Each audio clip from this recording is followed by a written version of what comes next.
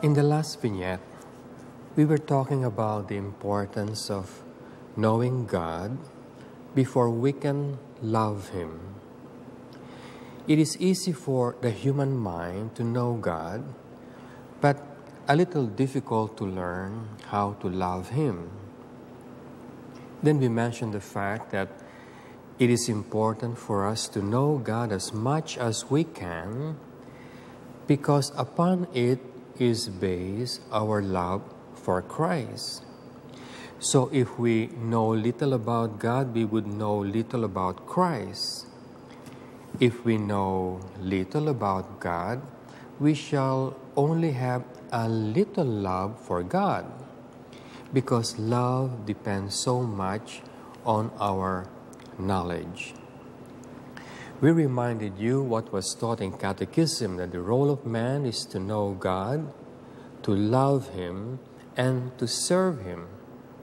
So you can see the first step is to know, and only after can we love.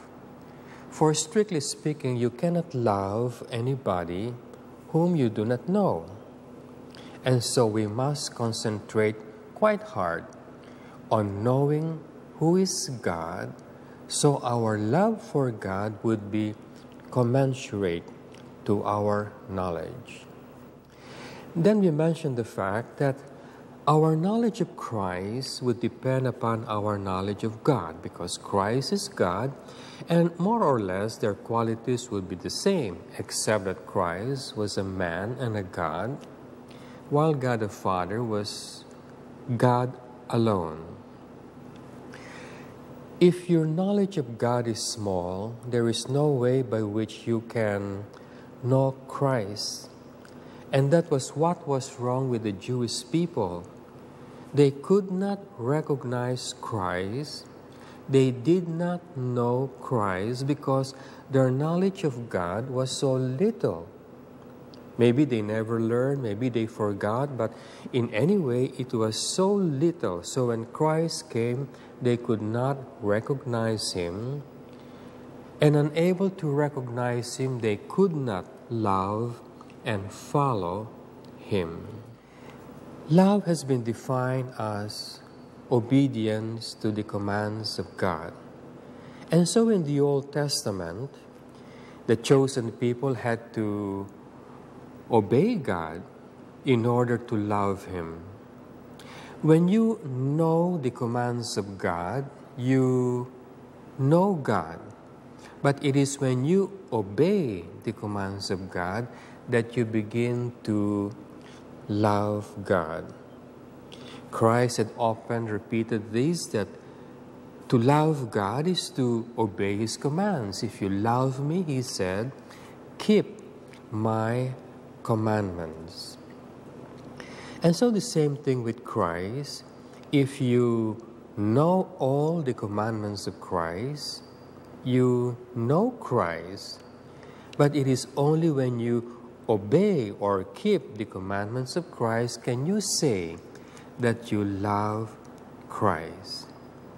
And then Scripture tells us that love is the fulfillment of the law, meaning to say, only when you have obeyed all the commandments of Christ. Let us leave behind the commandments of the Old Testament because they had been perfected in the New Testament. So our concentration now should simply be obedience to the commands of Christ. When you have obeyed all the commands of Christ, then we say you have fulfilled all the law, and therefore now love God. Or putting it another way, love now dwells in you. And since the Spirit of love is embodied in the Holy Spirit, then we say that we possess now the Holy Spirit.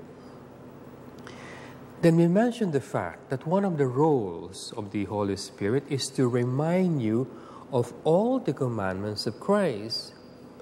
So you see, there is the assumption that you knew and you have obeyed all the commandments of Christ, and now the role of the Holy Spirit is simply to remind you of what you already know.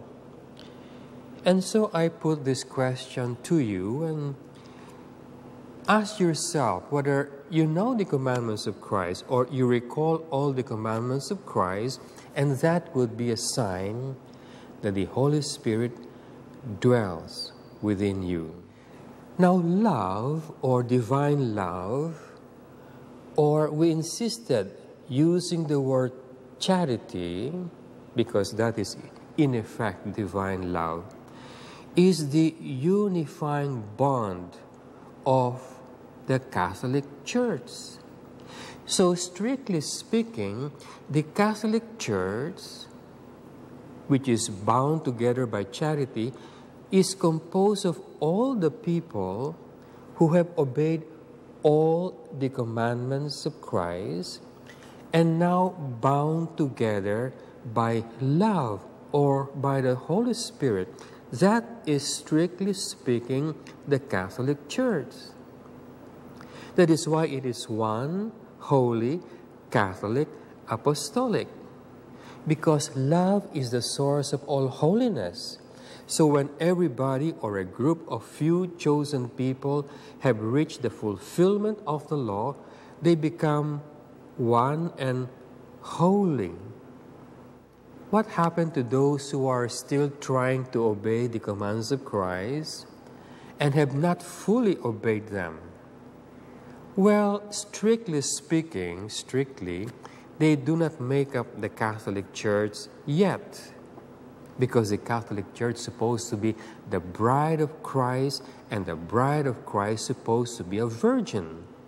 And a virgin is defined as one, strictly speaking again, as one who had obeyed all the commandments of Christ, or one who is only concerned in doing God's will. And therefore, if we Catholics are still obeying some of the commands and are supposed to learn the others yet, or as happens, we are still trying to find out what are the commands of Christ, then we might be included in what you call the many, but definitely not among the few who were chosen. Then in the last two vignettes, we made a distinction between the works of mercy, like for instance, feeding the hungry, clothing the naked, sheltering the homeless, and charity. You see, the works of mercy, which commonly everybody is referring to as charity, is not really charity. These are just a few of the commandments of Christ. It is only when you have obeyed all the commandments of Christ can we say that we have reached the level of charity or divine charity. And so these works of mercy are for people who are trying to be saints, who are desirous to be saints, while charity means you are already a saint.